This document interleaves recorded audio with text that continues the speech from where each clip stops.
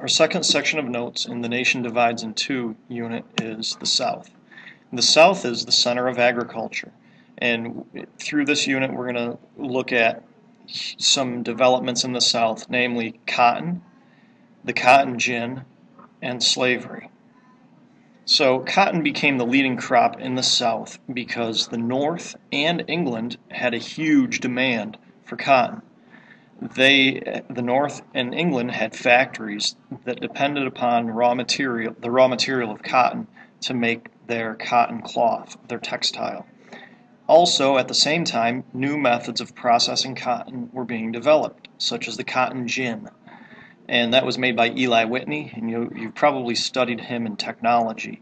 He invented a couple different things. He made guns that had interchangeable parts, and one of his inventions that he really regretted making was the cotton gin. It allowed cotton to become the most profitable cash crop in the South. Remember, there were four cash crops: tobacco, cotton, indigo, and rice, and cotton quickly became the most profitable cash crop. Southern farmers and wealthy planters invested their money in buying a lot of land, slaves, and equipment for growing cotton. Cotton wore out the soil very quickly, so Southern farmers were constantly looking for more and more land to keep growing their cotton.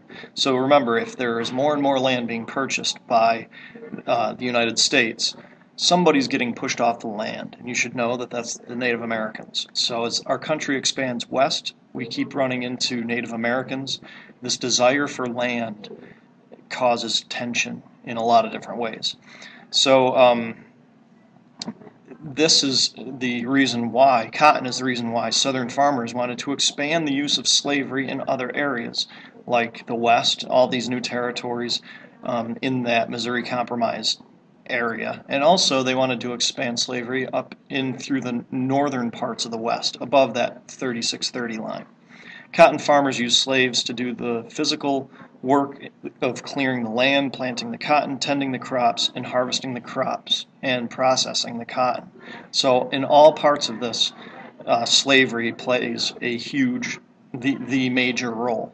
And cotton farmers made even more money on cotton because they didn't have to pay the slaves to do the work. So we come to this issue of slave labor. Slave labor is people who do not have the freedom to pick and choose the type of jobs that they perform, and they are not paid for the work that they do. They also have no chance of freedom. So compare slave labor to free labor, and you have a really good CRQ and a really good DBQ question that you're probably going to see by the end of the year. Make sure you know the difference. So here's a picture of the cotton gin. It was invented by Eli Whitney, and it allowed the growing of cotton to become very profitable for farmers. Once cotton became profitable, farmers began buying more and more slaves to grow and process cotton. Before the cotton gin was invented, it took a slave probably a day to process about a pound of cotton, and the cotton gin made that 100 times faster.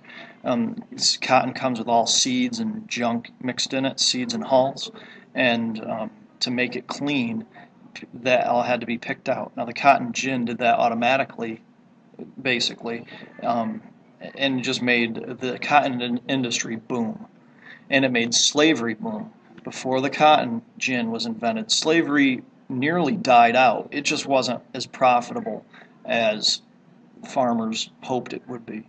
But the cotton gin made that all change. These two line graphs show the relationship between cotton production and the growth of slavery. As you can see, as cotton production increased, plantation owners bought more slaves to work the land and grow the cotton. That's a given. It's right there in black and white. You can see how slavery grew with the production of cotton, and vice versa. The production of cotton grew with the expansion and growth of slavery. In 1808, this was in the Constitution actually, Congress passed a law forbidding the importation of slaves. However, slaves that were in the U.S. could be bought and sold. So the slave industry never stopped. It never went away. It never weakened. It only got stronger. And that's what made the slave population in the United States different from other nations. There were enough slaves here that the population just took off. It grew and grew and grew. And thanks to cotton, the cotton gin, the South became known as the Cotton Kingdom. The whole way of life depended on slavery and on cotton. Southern life was based on agriculture. In the North, it was based on manufacturing. And because the South just didn't have the factories. And so there's a stark contrast between life in the North and life in the South. So agriculture was the center of the Southern economy and way of life. Most plantations grew cotton, but other farmers still grew crops such as tobacco, rice, indigo, corn, wheat, and vegetables. The rich Southern plantation owners also controlled the political life of the South. They ran the government. They pushed for slavery. And they were the ones, the poster children for the South. But really, only 3% of the South, of Southern whites, owned 50 or more slaves. And 73%, 3/4 of the Southern people owned 0 to 9 slaves. So, slavery was vital to the way of life of the South, even though most people did not own that many slaves, or slaves at all. Slaves worked very hard to plant, tend, and pick the cotton. Once it was picked, it was processed, and then it was baled and transported to port cities. From there, it went to the north, to textile factories, or to Europe, to these textile factories. Cotton farmers used the slaves to do the physical work, which I already said. Here's a good picture of slaves doing the manual labor.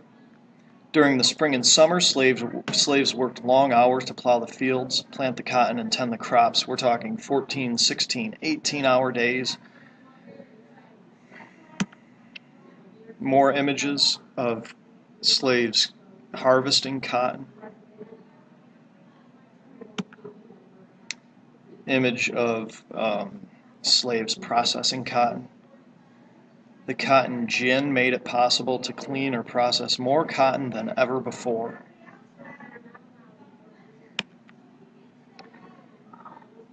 And even though slave merchants could no longer import slaves into the United States, slave auctions were still held, as one slave owner would sell slaves to make money. And it was a huge industry to buy and sell slaves. The slave owners and sellers of this time were like our stock market owners, or stock market investors. We're talking millions and millions and millions of dollars were tied up in the slave market. Here's a map showing different products grown and made in the South. The arrows show the spread of cotton farming, and notice what direction it's moving. It's moving west, as our nation grows west. And as the land is used up, dried up, nutrients are taken out of the soil, cotton moves west to more fertile land. And here, take a look at this table. You see this in your packet. By this point, I shouldn't have to tell you much about this. You can read it for yourself. It compares the North and the South and the 4 different issues of tariffs, slavery, the U.S. government, and new territories and states. By the end of studying this, you'd better understand that the North and South are just totally on opposite ends of the spectrum when it comes to these issues.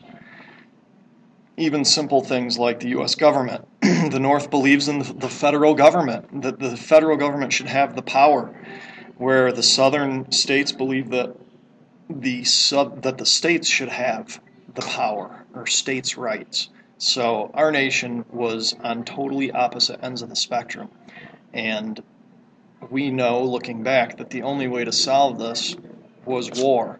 But both sides tried to prevent war and to avoid war as much as possible.